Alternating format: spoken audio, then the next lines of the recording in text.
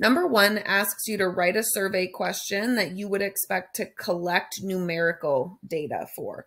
So numerical data is going to be what it sounds like. It's just going to be data that is in number form. So the question needs to be one that the person that you're asking would answer a number as their answer. So how many texts do you send in a day? That would have a number answer. Or how much do you weigh? Or how many Snapchats do you send in an hour? How much time do you spend on homework? How much television do you watch? How many apps are on your phone? How many contacts are in your phone? Anything like that that has a number answer would be a numerical survey question. Number 2 asks you to write a survey question for which you would expect to collect categorical data. So this one is going to be non-number answers. So when you're doing categorical questions, the person needs to not answer a number. So what is your favorite animal? What day of the week are you on your phone the most? Who is your favorite teacher?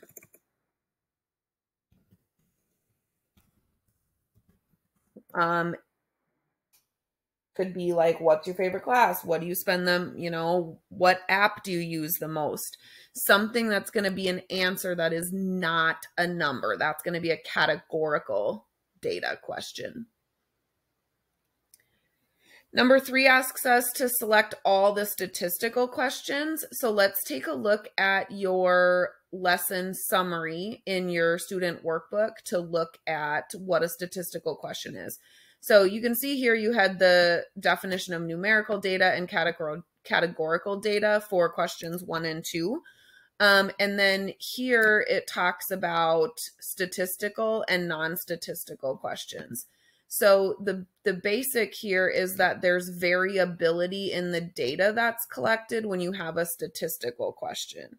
So people can answer different things, or the answers can be different, where non-statistical questions do not vary in their answer. And then they give you some examples to help you come up with what is what.